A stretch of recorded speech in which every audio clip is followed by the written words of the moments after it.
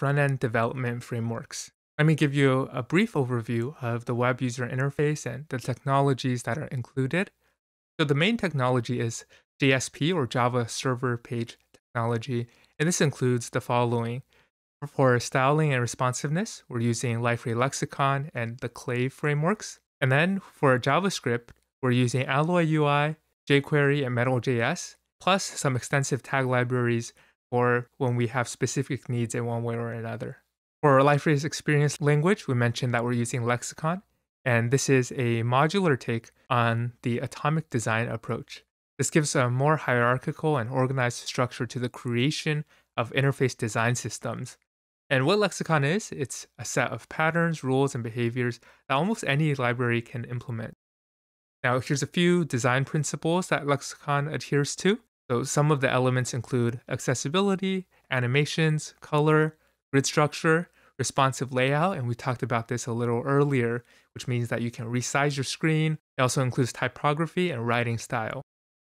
Now, Lexicon's design implementation is called Clay, and this is a direct web implementation of the Lexicon language, and this is built on a Bootstrap foundation translating less to SASS, and this is made up of HTML, CSS, and JavaScript.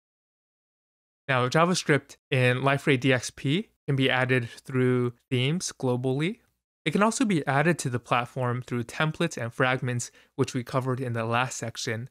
And you can also create custom JavaScript modules with the following frameworks. So using standard JavaScript, or maybe some frameworks like Angular, React, Vue.js, or Metal.js.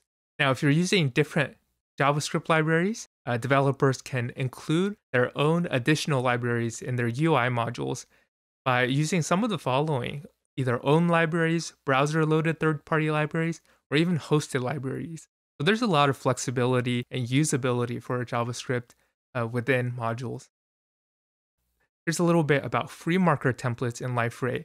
FreeMarker is a template language used in almost all the front-end templates in Liferay, and these includes templates in theme modules, web content templates, application display templates, layout templates, workflow email notification templates. It's very similar to HTML, but this is a templating language that makes it easy for you to convert this into something viewable in the UI.